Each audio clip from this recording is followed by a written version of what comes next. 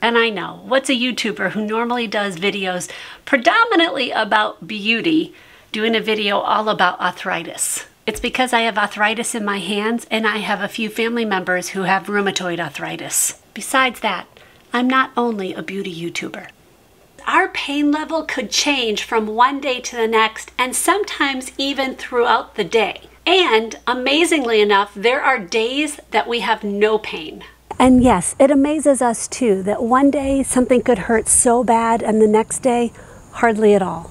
That's rare though. Okay, so there are many things that can affect our pain, and sometimes it's absolutely just what we did the day before. For me, it's a guarantee that I'll be in more pain tomorrow because I'm cleaning this. Just because one day it didn't hurt and then the next day that same exact action hurts us so badly, we're not lying, we're not putting on an act.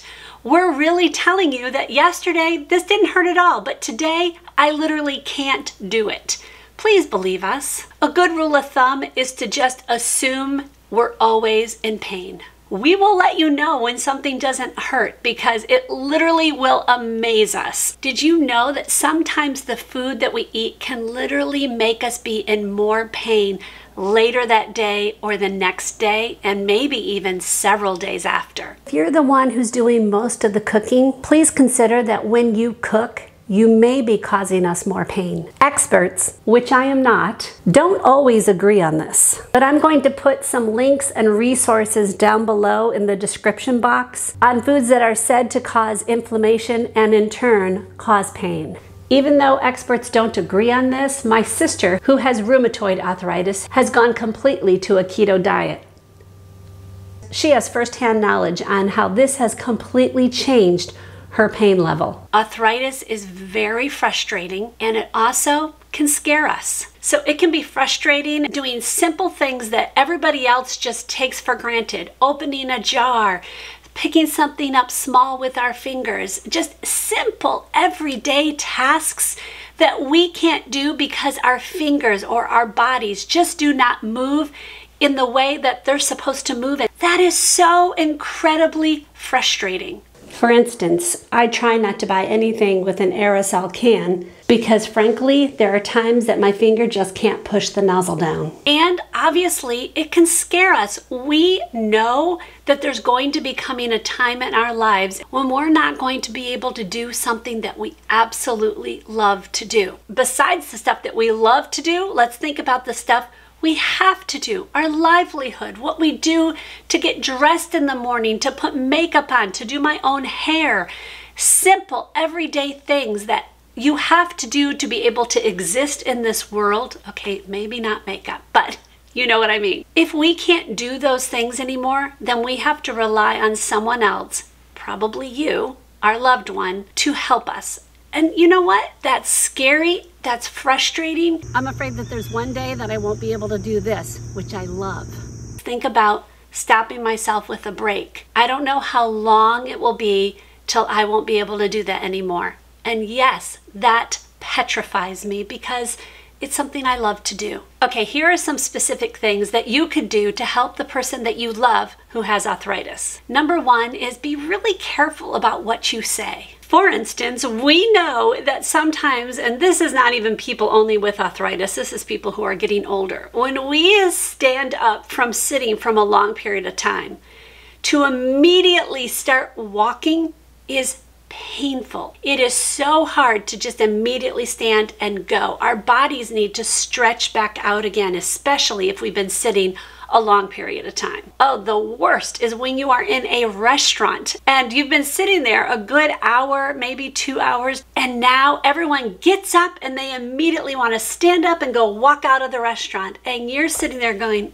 I am dreading standing up and looking like I'm going to waddle because I know that as soon as I stand up and start walking out, I'm going to have to do that waddle because my hips are killing me. We know we're waddling. We know it. You do not need to point it out. So what you can do is just keep your mouth closed. Or better yet, not even better yet, in conjunction with that is let me stand up even 30 seconds before you. Let me stand up and just stretch my hip out. We don't need to make it a big production. Just let us stand up and stand there for a second. Don't look at us and go, what are you doing? Give us a chance to acclimate our bodies to standing again. But please don't comment and go, oh, nice waddle, Mom. We don't need to hear it. Don't point it out. That's the best we can do. So just don't say anything. We know that our hands might not be attractive. My hands are not attractive anymore. They have huge knuckles and they're just going to get worse the longer I live. You don't need to point it out. Don't look and go, oh, Mom, your hands, like, oi. You don't need to say it. I miss the days that my hands looked young and beautiful. If you want to say anything, just go, yeah, Mom, those look like they hurt. I'm sorry. That's it. You do not need to point out that they're ugly. I'm thankful I still am able to use them. Okay, some of us have arthritis in our knees and our feet, and it just hurts to walk. We would love to wear the most fashionable, cute shoes, but here's the thing, they kill us. They are so painful, and you don't even need arthritis to have these shoes hurt you. You can just have older feet, and it hurts. As you, maybe the younger person in this relationship, and you're looking at probably your parents' shoes, don't look at your mom's shoes and go, nice old lady shoes, Mom. You know what? We need to be able to walk and be able to do life without being in pain. Don't comment about our old lady shoes. We try the best that we can, and be thankful that that person that you think their shoes are ugly is able to walk next to you and be with you. I guess the old verbiage is true. If you don't have anything nice to say, maybe don't say it at all. Another thing about shoes is I personally try to avoid shoes with laces because my fingers just don't bend. This is my fingers. This is how much they bend. I can't go any farther. My thumbs are the easiest. I don't have it in my thumbs for some reason, but the rest of my fingers just don't bend in anymore. So think about trying to tie shoes. So there are some alternatives. I do have these one pair of sneakers from Vionics that literally have a zipper right next to it. Oh, just wonderful. So they look like a normal pair of sneakers, but I don't have to actually tie the shoes. Or you can just have shoes that don't have laces. They might not be the most fashionable shoes, but you know what? We are able to walk next to you. We are able to go shopping. We are able to do life because we have shoes that feel good and I can actually get them on my feet. Another thing you can do to help us out is just be patient. We might not walk as fast as we used to walk. Don't turn around and go, come on, Mom.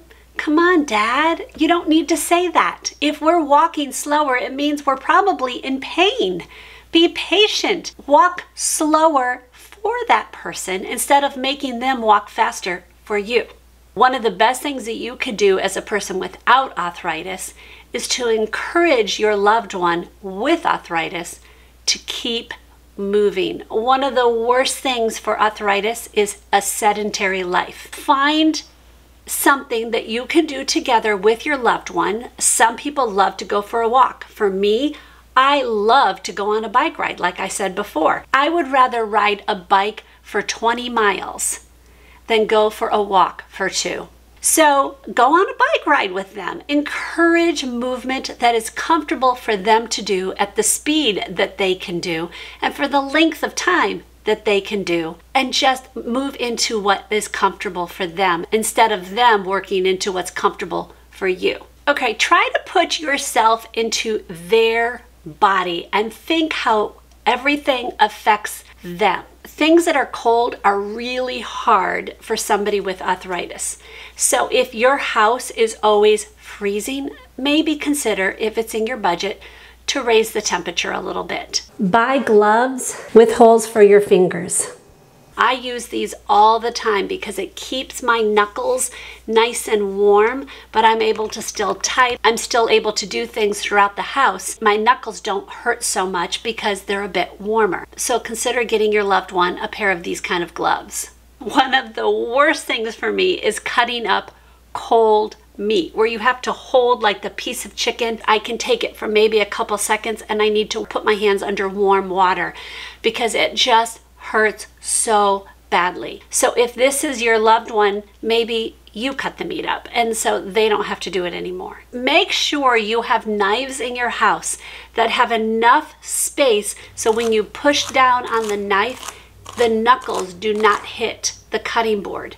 Nothing shoots more pain for a person with arthritis in their fingers than hitting those knuckles on things. Oh my goodness, I can't even tell you how much that hurts. This one is such an easy thing for you to do for your loved one. Don't close the stinking lids so stinking tight. Cannot tell you how painful it is to try to turn something to be able to open a jar lid or whatever it is. Now, game changer I have in my home is this jar opener that's underneath my cabinet. Perfect gift to give somebody who you love that can't open jars. But another thing that you can just do is not close things so tightly. Nitty-gritty kind of cleaning can be really painful for somebody with arthritis. If you have to get in with your fingers and really scrub something, all of that is so painful for us. And the longer we do it, the more pain we are in.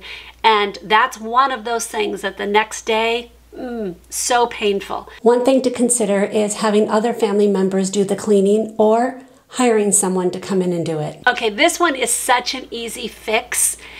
Consider buying lighter plates. Some of these plates are so heavy. So think about unloading the dishwasher and bringing those up into a cabinet. Add the food on there, it's just too heavy. These are Corelware. They're extremely thin, extremely durable, and I can hold a whole bunch of them with my hands without having pain. They're extremely inexpensive and they're so light. The same thing is like mixing bowls. If you have these big ceramic mixing bowls, I know they're cute. I love the look of them. They're just so stinking heavy, especially when you add 4 of them stacked inside each other, or if you've got a whole thing of food inside of it. It's just heavy.